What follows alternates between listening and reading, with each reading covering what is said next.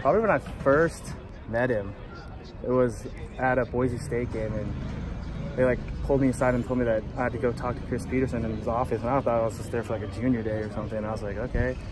So I went and sat down with him, and he was just like, you know, you're a great player and all, but yeah, we want to extend an offer to you. And I was like, I thought he was gonna tell me like, yeah, like maybe walk on or something, but that offer just like got me super excited. He was the first coach to show faith in me, and so I've just been a fan of him ever since. You knew him back in Boise State. Yeah. How much different would you say he is from Boise State to here?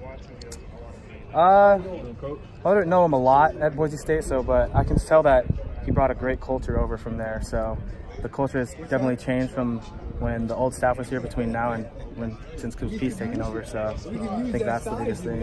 You had the offer from Boise State when he got named the Washington coach. Did you wonder a little bit about the status of yours? Yeah, you were going to get an offer at Washington? Yeah, I didn't know if I had one or not. So I was on the phone with BG one day, and I was like, Coach, like, do I have an offer from you guys? And he's like, oh, you didn't know that? You had one? I was like, well, you didn't tell me when you guys made the switch. So, but yeah, once I got that offer, I was super excited. Thanks a lot. Thank you.